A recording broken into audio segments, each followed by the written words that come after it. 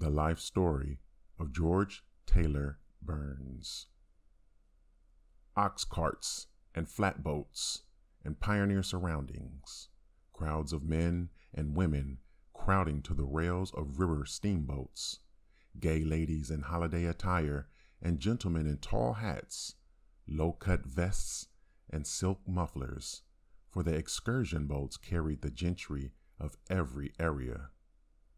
A little Negro boy clung to the ragged skirts of his slave mother. Both were engrossed in watching the great wheels that plowed the Mississippi River into foaming billows. Many boats stopped at Gregory's Landing, Missouri, to stow away wood, for many engines were fired with wood in the early days. The Burns brothers operated a wood yard at the landing, and the work of cutting, hewing, and piling wood for the commerce was performed by slaves of the Burns plantation. George Taylor Burns was 5 years of age and helped his mother all day as she toiled in the wood yards. The colder the weather, the more hard work we had to do, declares Uncle George. George Taylor Burns, the child of Missouri slave parents, recalls the scenes enacted at the Burns wood yards so long ago. He is a resident of Evansville, Indiana, and his snow-white hair and beard bears testimony that his days have been already long upon the earth. Uncle George remembers the time when his infant hands reached in vain for his mother, the kind and gentle Lucy Burns. Remembers a long, cold winter of snow and ice when boats were tied up to their moorings. Old Master died that winter, and many slaves were sold by the heirs. Among them was Lucy Burns.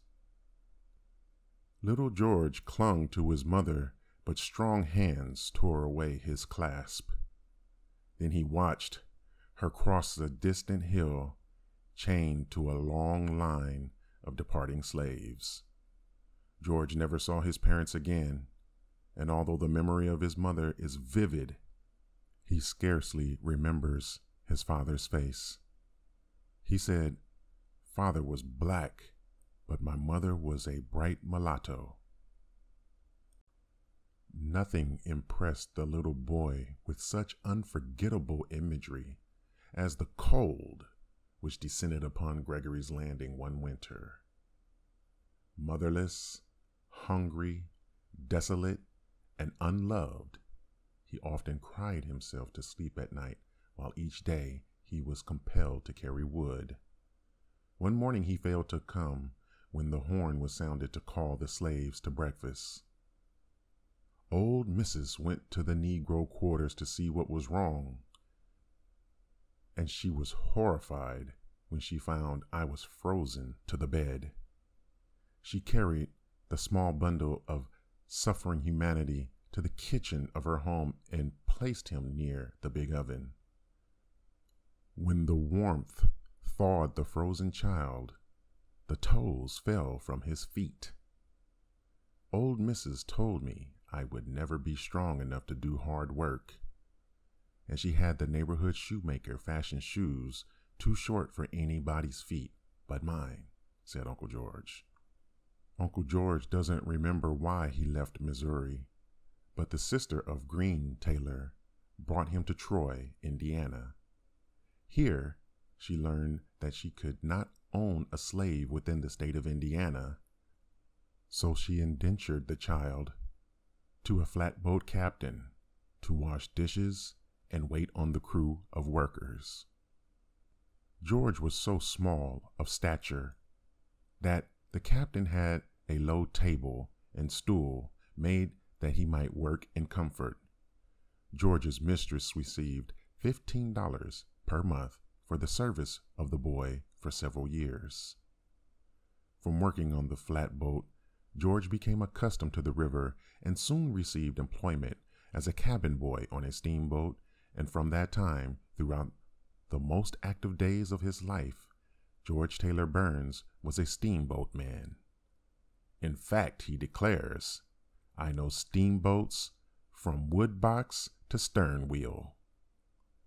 The life of a riverman is a good life, and interesting things happen on the river, says Uncle George. Uncle George has been imprisoned in the big jail in New Orleans. He has seen his fellow slaves beaten into insensibility while chained to the whipping post in Congo Square at New Orleans. He was badly treated while a slave, but he has witnessed even more cruel treatment administered to his fellow slaves. Among other exciting occurrences remembered by the old Negro man when he recalls early river adventures is one in which a flatboat sunk near New Orleans. After clinging for many hours to the drifting wreckage, he was rescued, half dead from exhaustion. In memory, George Taylor Burns stands in the slave mart at New Orleans and hears the auctioneer's hammer, for he was sold like a beast of burden by Green Taylor, brother of his mistress. Green Taylor, however, had to refund the money and return the slave to his mistress when the crippled feet were discovered. Green Taylor was like many other people I have known. He was always ready to make life unhappy for a Negro. Uncle George, although possessing an unusual amount of intelligence and ability to learn, has a very limited education. The Negroes were not allowed an education, he relates. It was dangerous for any person to be caught teaching a Negro, and several Negroes were put to death because they could read. Uncle George recalls a few superstitions entertained by the rivermen. It was bad luck for a white cat to come aboard the boat. Horseshoes were carried for good luck. If rats left the boat, the crew was uneasy for fear of a wreck. Uncle George has very little faith in any superstition, but remembers some of the crews had. Among other boats on which this old riverman was employed are the Atlantic, on which he was a cabin boy, the Big Gray Eagle, on which he assisted in many ways. He worked where boats were being constructed while he lived at New Albany. Many soldiers were returned to their homes by means of flatboats and steamboats when the Civil War had ended, and many recruits were sent by water during the war. Just after peace was declared, George met Elizabeth Sly, a young slave girl who had just been set free. Liza would come to see her mother, who was working on a boat. People used to come down to the landing to see boats come in, said Uncle George. George and Liza were free. They married and made New Albany their home until 1881, when they came to Evansville. Uncle George said the Eclipse was a beautiful boat. He remembers the lettering in gold and the bright lights and polished rails of the longest steamboat ever built in the West, measuring 365 feet in length, and Uncle George declares, for speed, she just up and hustled. Louisville was one of the busiest towns in the Ohio Valley, says Uncle George, but he remembers New Orleans as the marketplace where almost all the surplus products were marketed. Uncle George has many friends along the waterfront towns. He admires the Felker family of Tell City, Indiana. He is proud of his own race and rejoices in their opportunities. He remembers his fear of the Ku Kluxes, his horror of the patrol, and other clans united to make life dangerous for newly emancipated Negroes. George Taylor Burns draws no old age pension. He owns a building located at Canal and Evans Street that houses a number of Negro families. He is glad to say his credit is good in every market in the city. Although lamed by rheumatic pains and hobbling on feet toeless from his young childhood, he has led a useful life.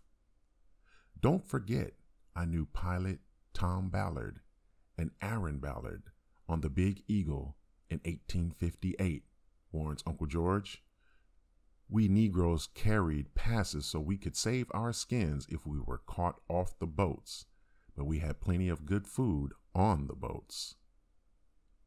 Uncle George said the roustabouts sang gay songs while loading boats with heavy freight and provisions, but on account of his crippled feet, he could not be a roustabout.